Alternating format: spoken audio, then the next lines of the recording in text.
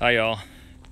In this video I'm going to talk about identifying game animals by the footprints they leave behind. So this is the pond right here. That's how much it dropped since Tuesday. Today's Saturday. So what's that? You always got to be alert when you see stuff. You always got to be alert when you're out here because anything could be running around out there, especially you know, water type snakes. But anyways, it dropped about maybe 5 inches. So anyways, let's look at the tracks. If you look right here, this looks like a duck. See that? That looks like a duck. And this right here looks like an armadillo. See the footprints?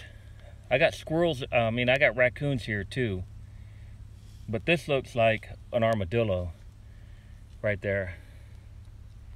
And you know, it's probably that same one that's been coming around the garden, you know, last couple years. There's no reason to get rid of them. I mean, they're not doing anything. I'm just running an experiment to see if I can grow enough food, enough calories for a year to survive a year. Very few people are able to do that, but peanuts is the trick. And I'll show you know what, let me see if I can show you why. No, let me stick with the theme of this video, tracks. So if you had a game camera out here, you would know what time these animals come around, and you'd be able to easily trap them, you know. So even during times of extreme drought, if you had to, you could be able to get some food. And you don't have to do any kind of hunting. If you know, I need to do some videos on how to get game without actually having to hunt for it. I've got a couple ideas. You know, a lot of people think you need to go out there, you know, hunting, but I think if you know what to do, you don't have to do that. I think I'm going to make a video on that later on because there ain't much going on here. Pond's getting real low.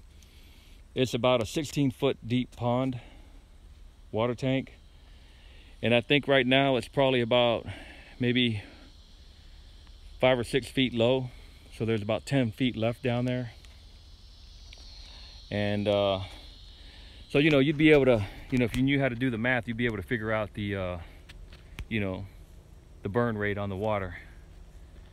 But it's been 12 weeks and, you know, might go another month with no rain. There's one day of forecast in the rain, but who knows. So I think there's still some fish in there. But yeah, the thing is you know, you could look at the tracks and you could tell, you know, everything needs water. So if you have a pond and, you know, and you need meat, you need that vitamin B12. That's what you need the meat for, B12. And you know, you just sit here and wait, and you know, whatever shows up, well, you have it. But you know, it's a pretty interesting experiment here.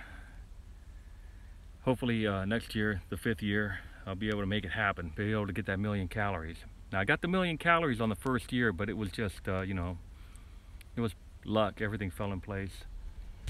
Okay, see y'all later. Look for tracks on the ground. You know,